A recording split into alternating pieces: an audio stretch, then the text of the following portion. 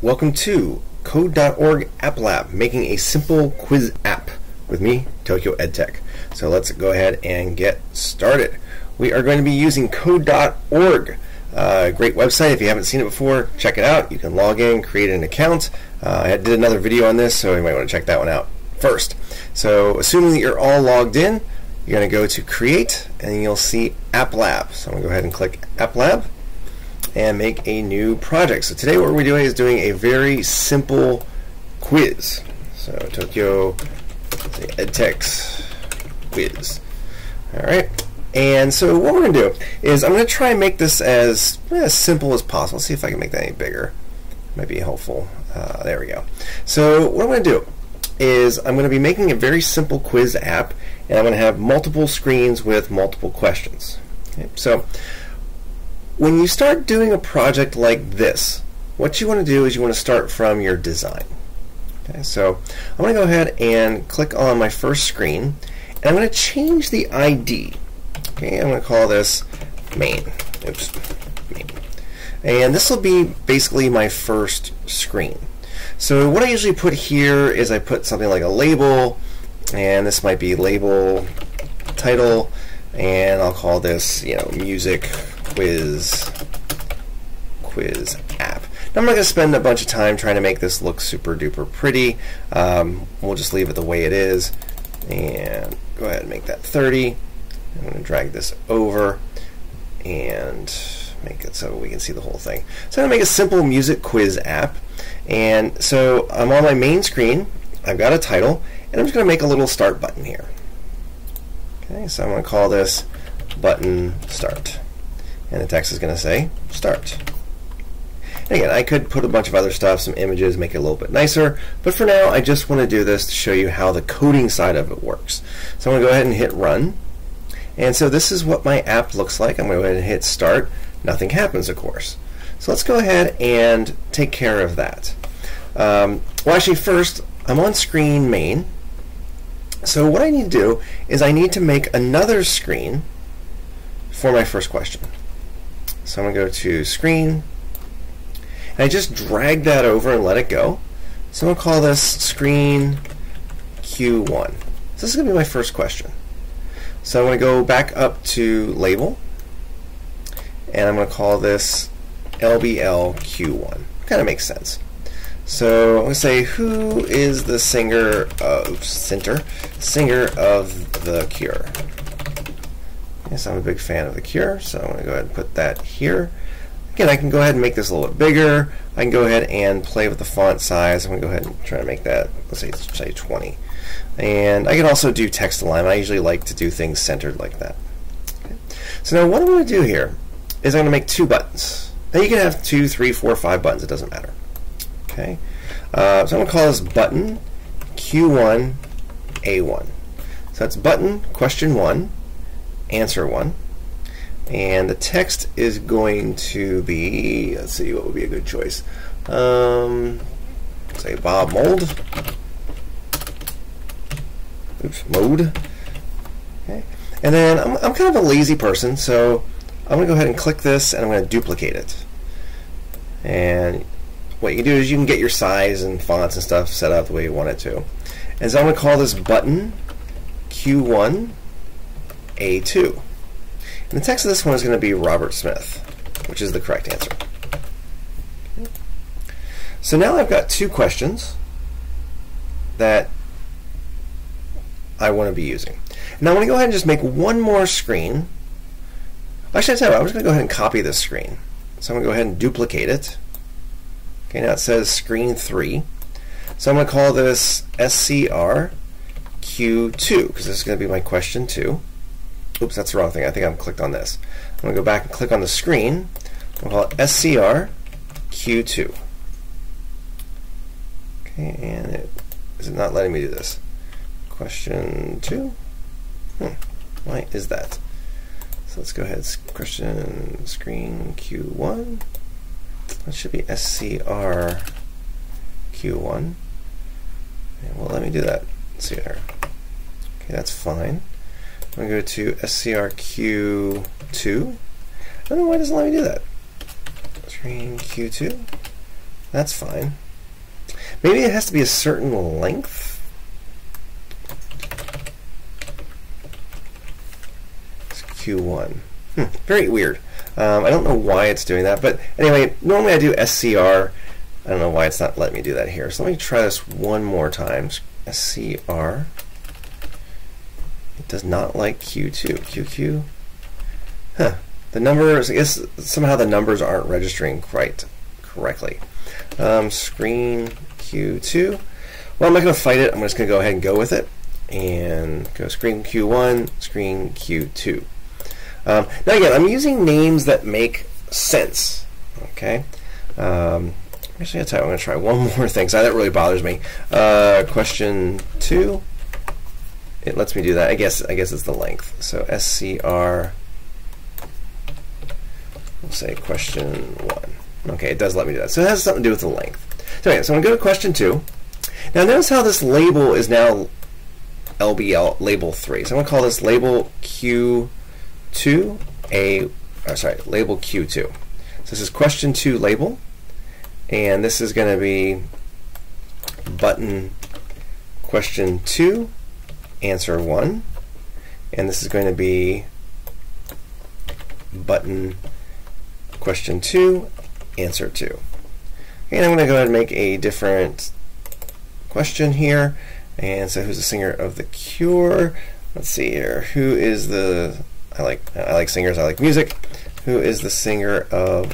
I can't do the Beatles because there's 4 singers. So let's think here. It's a good band. Who is the? Okay, we'll say who's the guitarist? Guitarist of Pink Floyd. Okay, and so we'll go ahead and we're going to make this one is going to be, let's see, make that the right answer. Well, this is David Gilmour. And for this one, we'll go ahead and make this, who's another, we'll say Eric Clapton. Obviously the wrong answer. Okay. So what I want to do is I want to go ahead and program this now and just program it so that it works a little bit. So just to reiterate, to review, we've got our main screen, we've got screen question 1, we've got screen question 2. And so we've got different questions, everything's labeled properly. So I'm going to go over to my code part of my app. And if you didn't watch my other video on how to do this, or you haven't watched the tutorial video from code.org, I would strongly recommend you do that before we get into this. So what I'm going to do is I want to pull this over, and what I'm going to do is on button start, so notice how my cursor is on top of this. See, it says BTN start. So I'm just going to hit the drop down, and I'm going to find button start. So when I click button start, what I want to do is I want to go to the next screen. So if you scroll down in the UI controls, you'll see set screen. So I want to go to screen question 1. Okay, so let's go ahead and run it and test it. I'm going to hit start, and it takes me to this screen. So now I'm going to do basically the same thing. I'm going to go on event. Okay, button question 1 A1.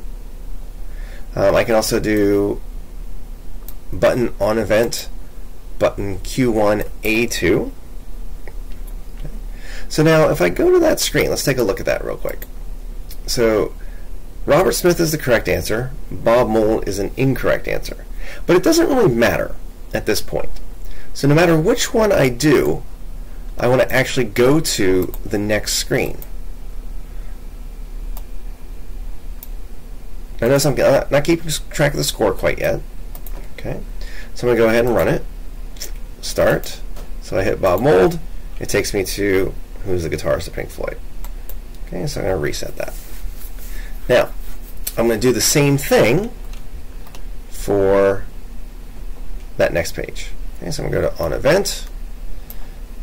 So on ID, so it's going to be button question 2, answer 1. Same thing, I'm going to be setting screen. Now we don't actually have a next screen, actually, so I guess I have to leave that out for now. So let's go ahead and think about this.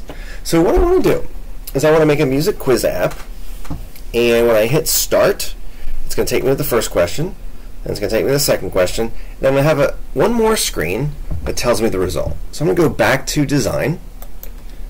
Okay. And I'm going to go ahead and drag screen in again. Creates a new screen. I'm going to call this SCR result.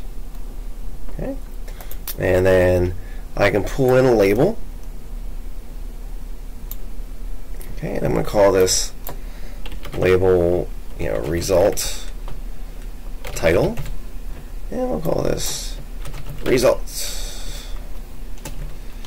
And let's see here again. We'll go ahead and make this pretty big. Okay. And then what I'm going to do is I'll go ahead and make one more label. And I'm going to call that actual label score. Okay. And the text, I'm going to leave that blank. Well, I'll leave it like this, score. I'll leave it like that, 0 for now. Okay, and we'll talk about how we're going to change that in a second. Okay, so I'm going to go ahead and make that 20. And again, I can center it. I can do all kinds of different things with the, the appearance of it. So I've got screen result and the score. So now I want to go back to my code at this point. Okay, so when I click button question 2 A1, I'm going to go to that final result screen. Okay, when I click on button question 2 answer 2, I'm going to do, oops, wrong one. That should be on event. Okay, I'm going to do button question 2 answer 2. Same thing. Set screen, screen result.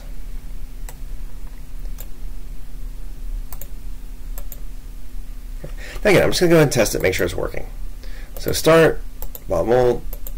Okay, so this part is working. I should check start. Oops, I should run it. Start, Bob Mold, David Gilmour, results. Good. Start, oops, run, start, Robert Smith, Eric Clapton, results. So far so good. It's doing exactly what we want it to do. Now here's the trick. What I need to do is I need to create a variable. Okay, and a variable is like X. It just stores a value. So I'm going to go ahead and put var. And I'm going to make this the first line of my program. I'm going to call this score. Now when I start the program, score is 0. Okay. So I'm going to go back to my design. And if you remember, question 1, button Q1 A2 is the correct answer. And for question 2, Q2 A1 is the answer. So watch what I do here. So when I click button 1, question A2, that's the correct answer, I do the following. Notice I'm not choosing var, I'm just choosing x equals. And before I set the screen, I'm going to say score equals, type score plus 1. What that does is it adds 1 to the score. Can I copy that? No. And then over here, for the second question, A1 was the correct answer. So I'm going to go ahead and do the same thing. It's got to be before you set the screen. So score equals score plus 1. Okay. Now, here's the trick. Okay, here's a bit of a trick for you. Let's see, let me just make sure. I want to try one thing. I don't know if this is possible, so I should have checked this before. I just want to check one thing, and if it works, I'll tell you. If it doesn't, I'll just ignore it. Screen result. Oops. Screen result. No. Okay, we can't do that. Okay, so let's get rid of that. So what I'm going to do, now this is my last correct, this is my last question. Okay, so what I want to do is on my last question only, I'm going to do the following.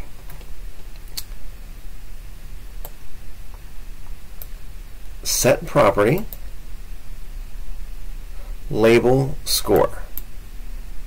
I'm going to set the text to the following. Score, space, plus score. You see, I might have to scroll out a little bit here. Okay, so it came out quote score, put a little space here, plus score. Okay, there it is. I'm going to do the same thing for the other last question. Okay. Again, there are other better ways to do this, but if you're a beginner, this is a good way to do it that's understandable. Okay, same thing. I'm going to do score, colon, space, and after the quotation mark, score. As soon as I hit tab, the program automatically switches it to block programming. Now again, I think I showed this in the other video. You can switch this into JavaScript and just type code if you'd like to. It's probably easier for beginners to do it this way. Okay, so let me go ahead and run this and make sure it works. So quiz app. So who is the singer of The Cure? Robert Smith. Who is the guitarist of Pink Floyd? David Gilmour. And you can see my score is 2. Let's go ahead and reset it, and run it again. I'm going to test it and get the wrong answers. Bob Mould and Eric Clapton. And you can see my score is 0. Okay. Now to be perfectly, I should test correct answer and wrong answer, and should get 1.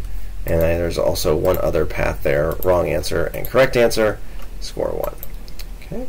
So that is how you do a very super simple quiz app with very, very low coding requirements. Let me just make this just a little smaller, and I'm going to go over this one more time, just explain what I did. Okay, so I started out with my design. I created my first screen, I called it main. I put a label, I put a button. And then I put 2 question pages, 2 question screens. Okay, label question 1, button question 1, answer 1, button question 1, answer 2. And then I did the same thing with screen question 2. Just changed the labels to label Q2, button Q2 A1, and button Q2 A2. And I had a final screen result. Now I could have had, I could have had 20 questions, so I'd have 20 screens. I have a label called result title and a label called score. And then I just set that default to score 0. Then in my code, I did the following. I set the score to 0 at the start. When I click the start button, I go to screen question 1. When I click button Q1 A1, I go to screen question 2, because this is the wrong answer. Okay. When I click button Q1 A2, I add 1 to the score, then I go to screen question 2. On screen question 2, if I push button Q2 A1, I add 1 to the score, then I update the label score over here with the text to score plus score. Note the quotation marks, that's really, really important. So quotation marks here, no quotation marks there. Then I set the screen to the result screen. Same thing for button Q2 A2. Even though it's the wrong answer, I do the same thing because I still need to set this to whatever the total is at that point. So, but the difference here is this was a right answer, so I add 1. So, and that is it. That's the entire code. Now, if I were to make, I could end up making screen question 3, screen question 4, screen question 5, screen question 6, and it's just the exact same concept. So I could just basically copy and paste all the code, or again, I can just drag it all in. Okay, so we're only using a few of the features of this program, but you can do some pretty advanced stuff. So again, I made a variable, I did some events where we click, we set the screen, and we set the property of this. And that, my friends, is that. So click like, and if you have any questions, hit the comments down below. Take care, and keep on coding.